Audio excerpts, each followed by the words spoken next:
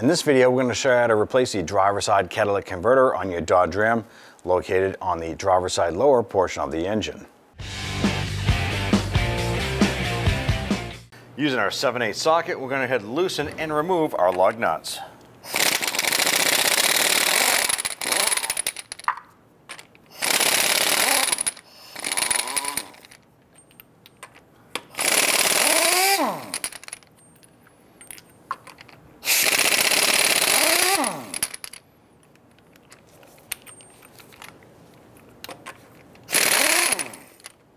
Now that we have the lug nuts removed, let's go ahead and loosen, remove the wheel, and set that aside. Now with the driver's side front wheel removed, we're going to go ahead and access these two bolts here on the tail end of the exhaust manifold, holding the pipe flange together here.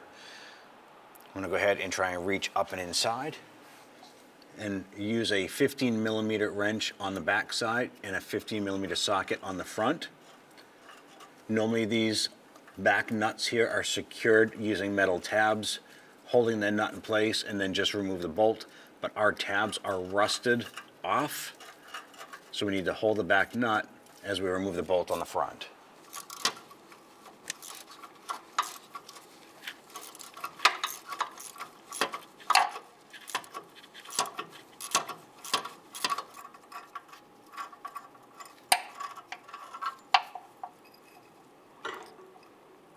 Good, remove that nut and bolt, and then we'll go ahead and do the same for the upper. Now on our upper bolt here, we had that little metal locking tab that was supposed to hold the nut in place. It was so rusted it broke, but it's still hanging on, preventing us from getting a wrench on the nut. So we need to pop the rest of it off. We're just using a pry bar here to go ahead and tap the tin piece of metal off.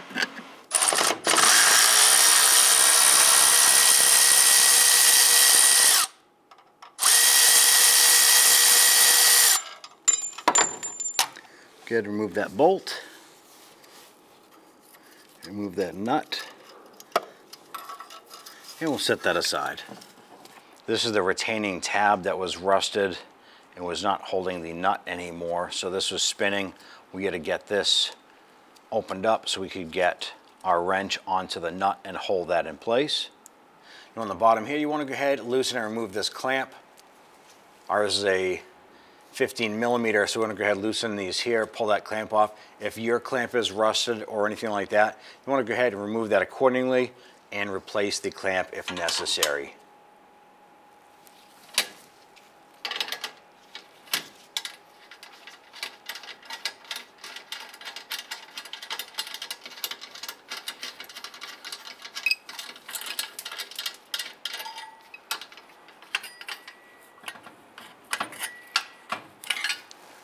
Now gaining access to the upper O2 sensor here that we have to remove, I'm going to use a 22mm wrench.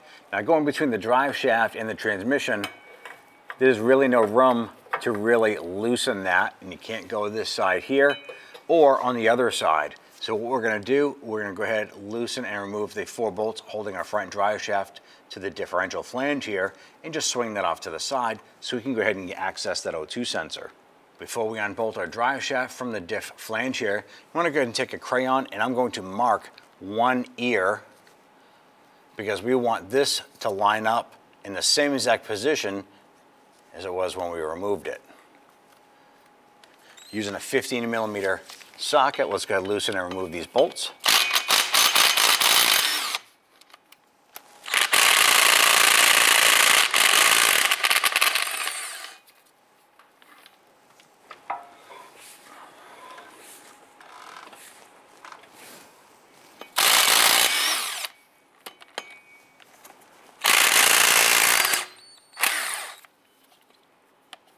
Be careful with that drive shaft. Make sure it doesn't slip down and bonk you in the head.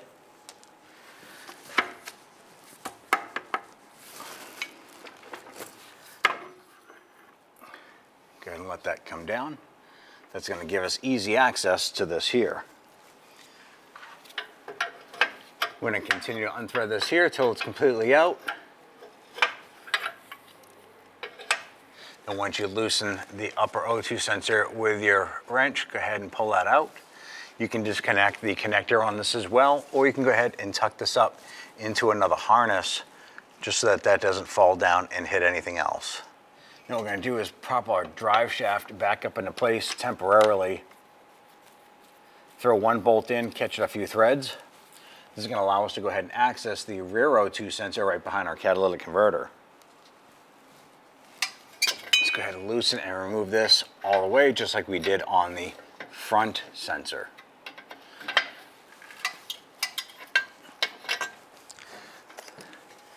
I'll go ahead and remove that rear O2 sensor.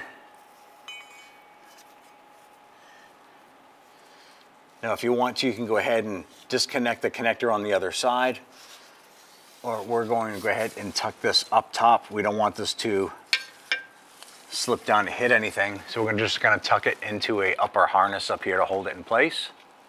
Now in the middle of your transmission mount cross member right here, there are two 15mm nuts going to that transmission mount. Let's go ahead, loosen and remove those.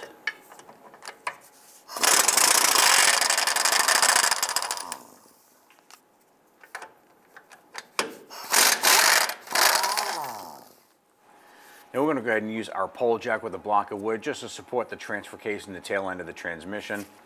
That way there, when we unbolt this cross member here, the tail section of the transmission and transfer case will be supported. Use our 18mm socket on the bolt side, 18mm wrench on the other side. Loosen and remove this bolt here, as well as one beside it. We're going to repeat that for the driver's side.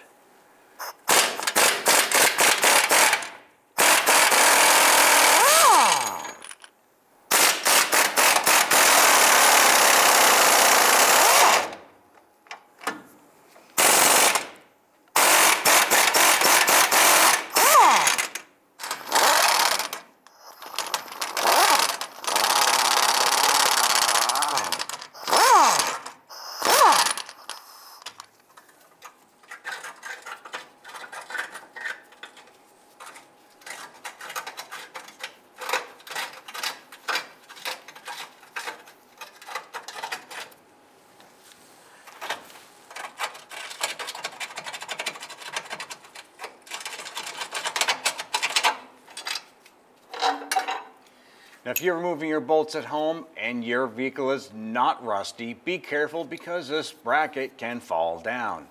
Ours is pretty rusty, it's kind of stuck up in position. We just need to give that a few bonks to loosen it up. Now we're going to go ahead and persuade this bracket with our pry bar to try and get that free.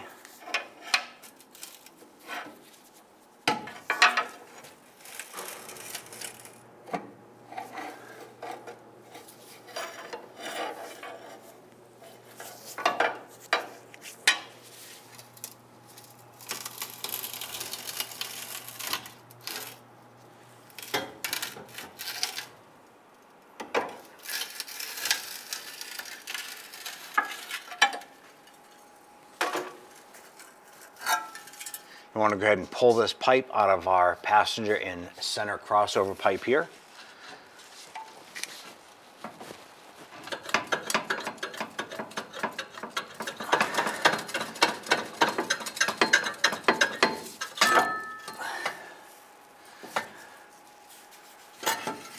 I'm just going to go ahead and manipulate the pipe around and twist that out like so. Go ahead and take that other pipe, swing that up and around. Now we have to get the front flange up to the manifold before we line up that middle pipe.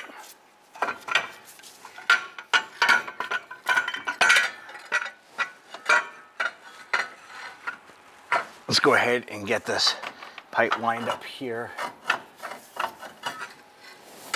with our mid pipe. Once we get this inserted, we're going to go ahead and put our two bolts up on the flange on the exhaust manifold.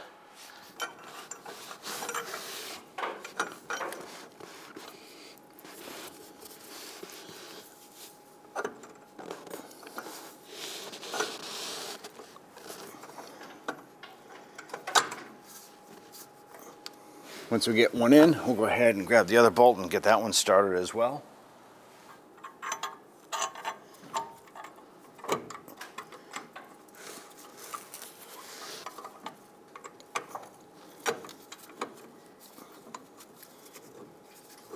Now before we tighten down that flange completely, you want to go ahead and make sure that the exhaust pipe and everything is lined up where it should be.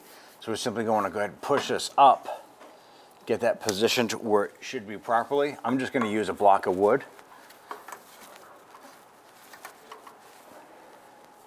just to secure that in place. The rest of our pipe is lined up where it needs to be. I'm going to go back up top and tighten down those 2 bolts on that flange. Now that we have both of those in, let's go ahead and snug these down evenly, going back and forth to make sure that that flange is evenly tightened down.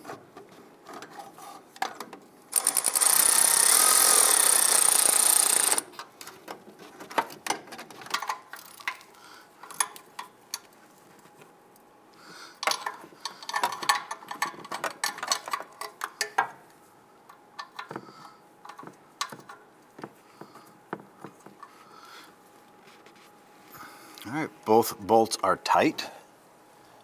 I'm going to put some anti-seize compound on the threads for this O2 sensor. I'm going to go ahead and thread this in.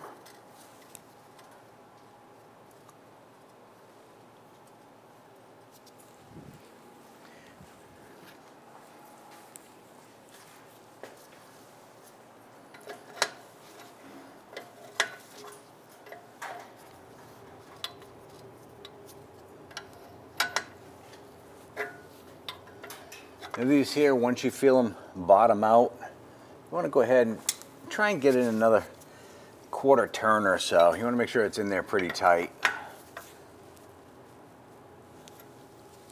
Let's go ahead and repeat for the upstream. So we're going to remove our stabilizing bolt here that was holding our drive shaft up in place. Let's go ahead and let that drop down. We're going to go ahead and grab our O2 sensor that we had supported up top. I'm going to put a little bit of anti-seize compound on the threads. You don't want to get that on the sensor itself. I'm going to rotate this here counterclockwise. Get that threaded in.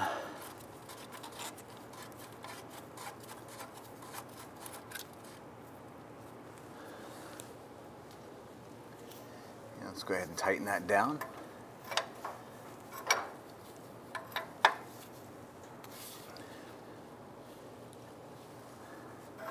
Now the reason for rotating this counterclockwise before we install it is that if you left the connector connected up top and then you install this and thread it in clockwise, you're going to bind up the wires here. You don't want that to happen. So by rotating it counterclockwise before installing it and then you thread it in, it'll unwind it and leave these wires in a nice neutral, relaxed position.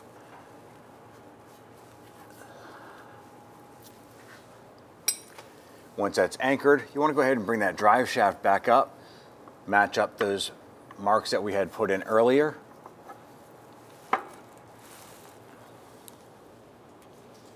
Now we went ahead and put some blue Loctite on our threads here for our drive shaft bolt. Let's go ahead and get all of these started.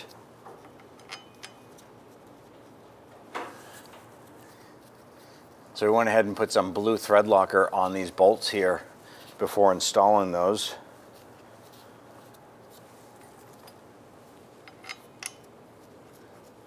And once we get all 4 of them started, we can go ahead and tighten those down. With all 4 bolts installed, let's snug these down.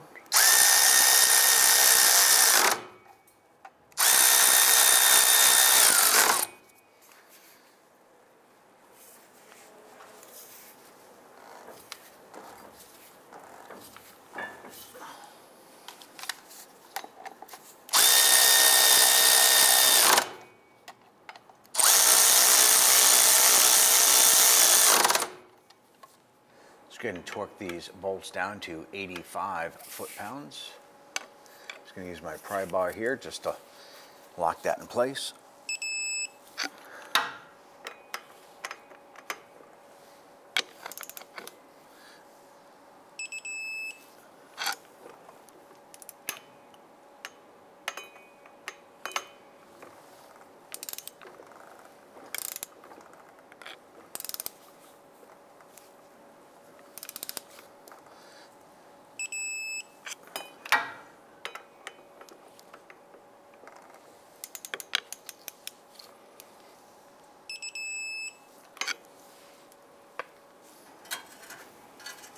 line up your cross member here.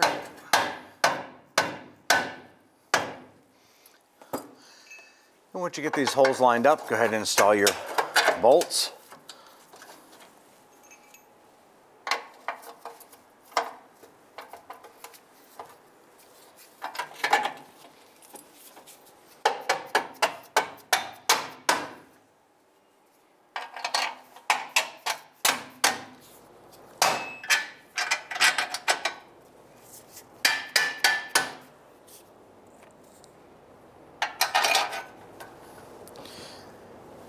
Gonna get the nuts installed on all 4 of these, and then we'll go ahead and just tighten those down.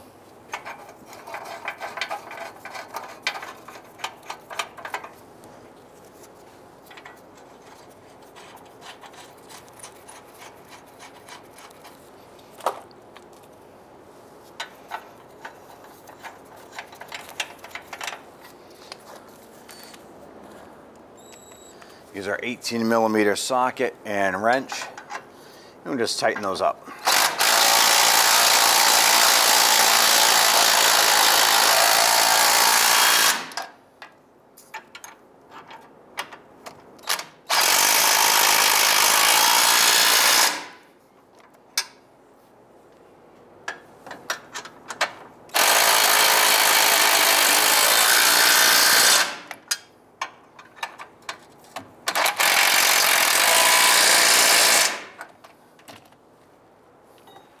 Install the transmission mount nuts.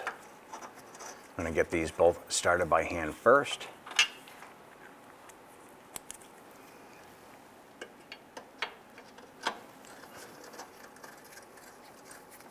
Once you have those started, just go ahead and zip those down and make sure they're tight.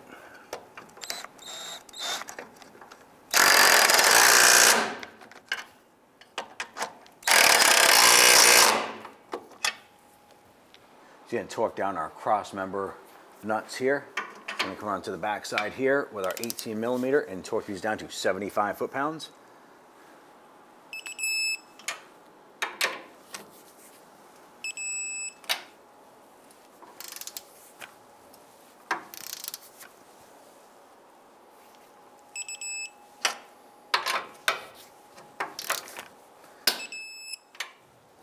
With our cross member installed, we can now go ahead and remove our jack.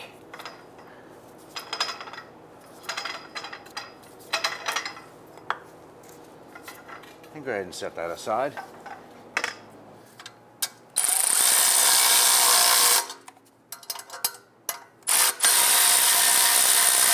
You want to go ahead and tighten this down evenly.